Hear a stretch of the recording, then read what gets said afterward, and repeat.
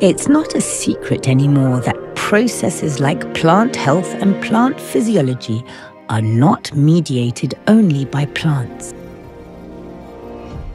Plants are not alone out there. They are actually inhabited by a multitude of microorganisms living in their tissues, but also around them, mostly in the soil. These microorganisms that actually live inside the plants and all around the plants, mainly in the rhizosphere, they can help the plants in processes like nutrient assimilation or also defense against pathogens.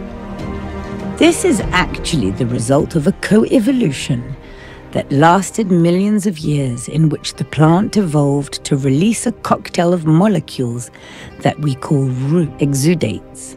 The role of these exudates is to specialize the microbial community and acquire specific microbes with specific functions.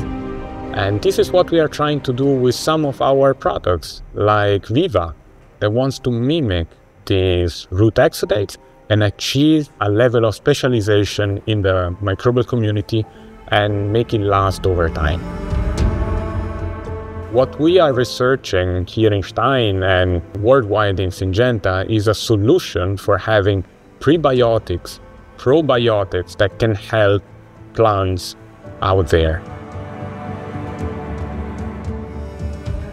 This beneficial interaction between plant and microorganism represent an opportunity from a biotechnological point of view.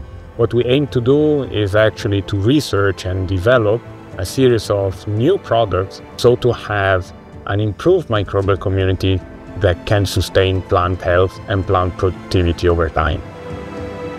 We have the opportunity to research and deliver a new generation of biological products that can help strengthen this interaction, specialize it further for longer time. And in this way, we can actually achieve a new level of protection and stimulation of plant health. I actually think this is a great opportunity to sustain crop productivity in a more sustainable way. Join us in the next episode as we dig deeper into the marvels of agricultural innovation and the ongoing quest for healthier soils and a healthier planet.